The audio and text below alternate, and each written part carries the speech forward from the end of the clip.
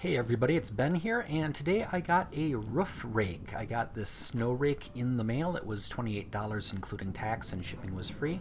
This is a 21-foot long snow rake.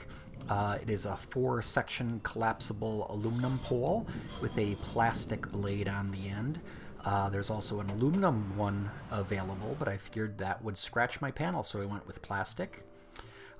This can reach the bottom 2 rows of my solar panels. It's not quite long enough to be able to reach that top row, that 3rd row. In fact, I am able to get a little tiny bit of that 3rd row, but only by really reaching, and I have to be right up to the edge of the garage. Actually, at that point, I can't even see where I'm reaching, but I could get a little bit of that 3rd row of the solar panels. One thing I have noticed is that with the very, very cloudy weather, it's actually cloudiness is worse. It's the worst problem compared to snow cover in terms of the solar production. Now, if it was a sunny day and the panels were covered with snow, that would be different. But typically around here, it's just very, very gray out when we have snow.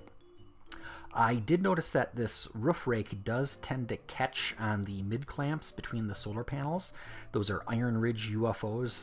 The top of them just sticks up a little bit, but it's just enough to kind of catch the blade of the plow.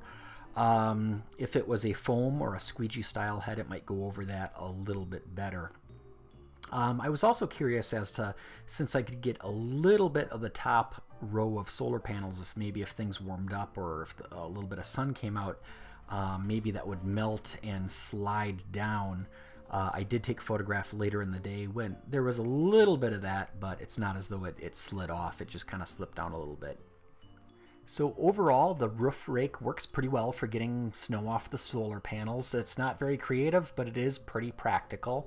It's a little tiring. It's not that heavy of a device, but with it fully extended and working overhead like that, can make your shoulders sore, kind of like paddling a kayak. But overall, it works pretty well.